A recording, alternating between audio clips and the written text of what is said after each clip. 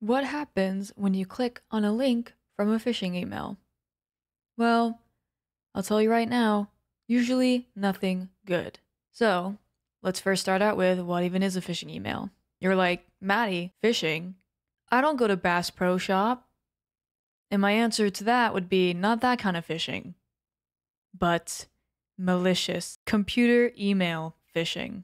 And a phishing email usually claims that a urgent action is needed from the victim, usually by having them clicking on a link and slash or downloading a malicious attachment, malicious link, what have you.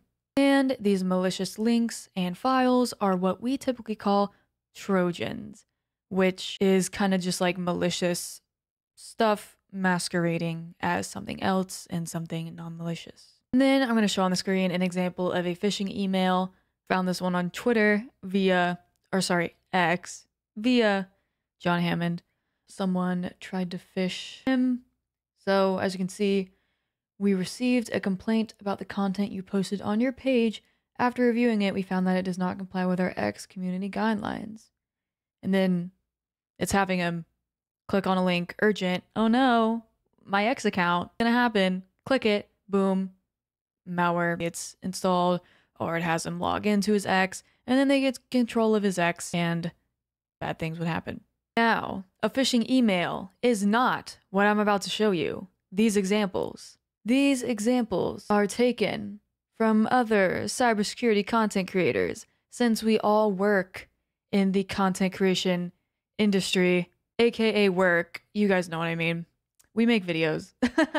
So we get emails about brand sponsorships, being like, hey, what's your rate to place an ad in this video, blah, blah, blah. So these are just some of the examples of those. These are not phishing. These are scam emails. So these would usually involve a back and forth conversation, more so playing the long game, maybe trying to get bank details, things like that. So that's the difference between phishing and scamming. Very important, very big distinction. So let us get in to some examples. Let's click on some phishing links and see what happens. Windows 7. This one says, the project has been completed. Please place the order and return the insurance documents to the company for arrangement. Thank you. Run that. Got some more processes popping up now. As you can see, over here, we opened Outlook. We opened WinRAR. I can never say that right.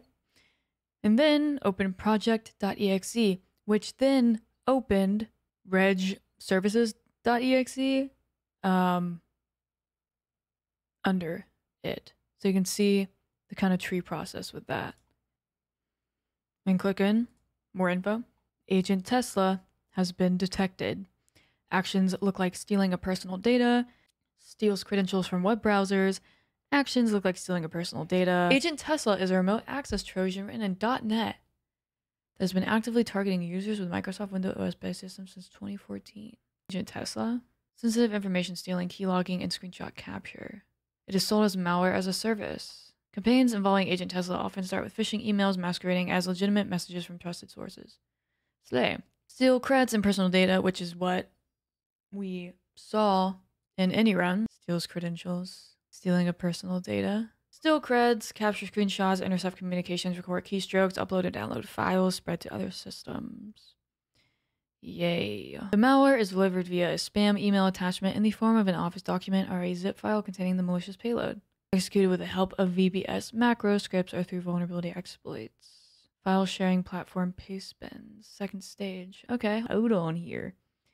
Connects to SMTP port. Let's go back. Let's do this one. More info. regservice.exe. Some network threats here from this one. Here, more info on this. We have the DNS request. mailpreciseco.in. Threats. SMTP email client opens transfer with server. Then we have the service thingy down here. Then we can view the network stream, kind of like a Wireshark deal. So let's view the text on this one. So we're viewing the text. The send and receiving. Auth login. So it seems like successful auth login there. And then hello user PC. Then down here we see mail from. Yeah, precise.co. All right. This one, we're going to be running a public analysis. You can see the OS, Windows 10, see the file upload, this PDF, and .rodriguez.svg. So, run a public analysis. Pulling up. Verify security during session. Enter CAPTCHA. Sure. T86Z. That's the most unchallenging CAPTCHA I've ever had to enter. Verify. CAPTCHA verified successfully. Thanks. A video. Voicemail. Oh, now it's taking you to log into your email. Enter password. I'll type in something. Sign in. It's incorrect because I don't know the password. Nice. So, for this example, they try and get you to put in your credentials for an email and take your credentials. Usually through like redirect domain, or if that one, it was like redirecting through a voicemail file. Let's replay that. Entering the CAPTCHA, me talking about the CAPTCHA, verify, .wav, click play. I wonder what happened if we downloaded that.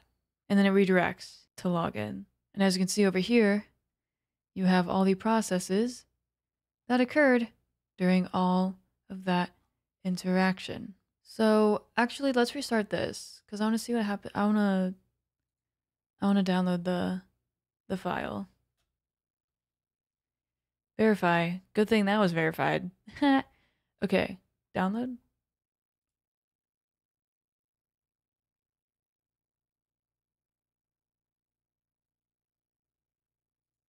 Can I download?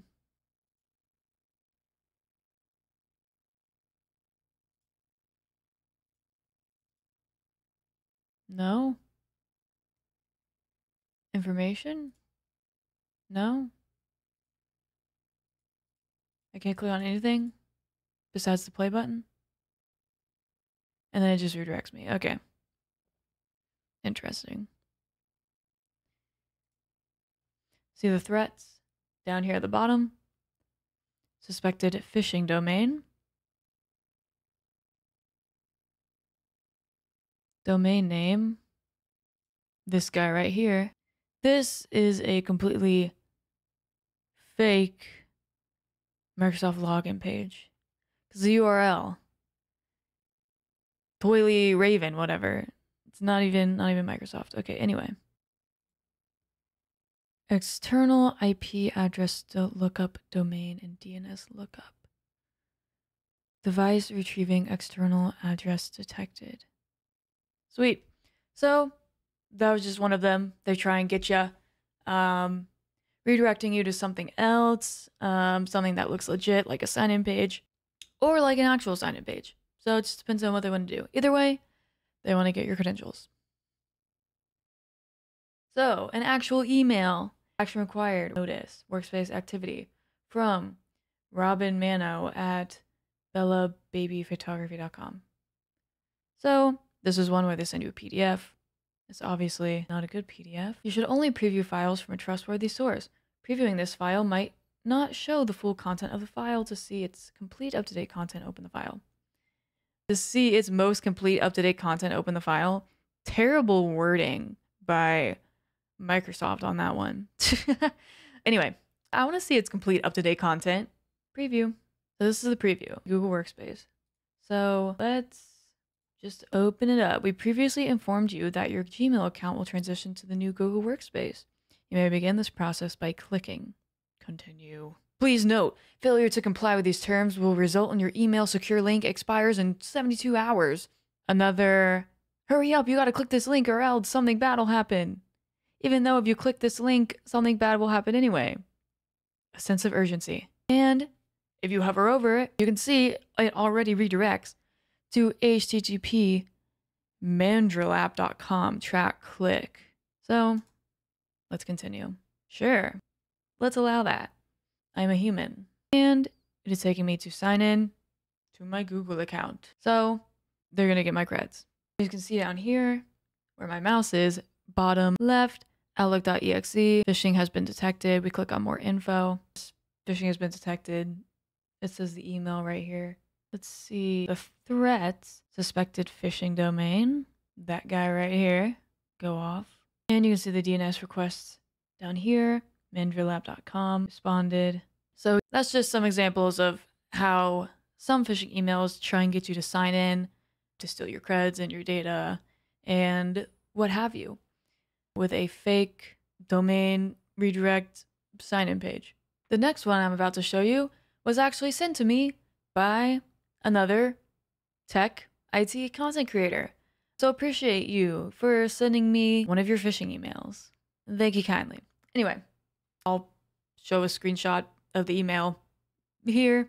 It says, "Hello, I have already made the payment last Thursday. Please find attached the wire transfer receipt and confirm with your bank."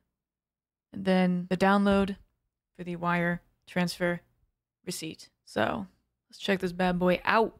So it has them sign into Adobe. It already autofilled their email address in the email address input field, but I backspaced it because duh. And then it just has them enter their password to preview the PDF document. But obviously, they're just going to get their creds. Then the URL, users admin app data local temp Swift wire transfer receipt for February invoice.html. So I just thought I would show you guys that one since it's real life from a fellow content creator. So I thought it would be cool.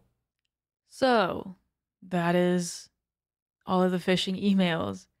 As you can see, mainly just want to steal your creds, things like that. To try and log into your stuff and get your data. Yay. So, hope you guys got something out of that. Make sure to like, subscribe, punch all the buttons in the face. And thank you to ANY.RUN for sponsoring this video.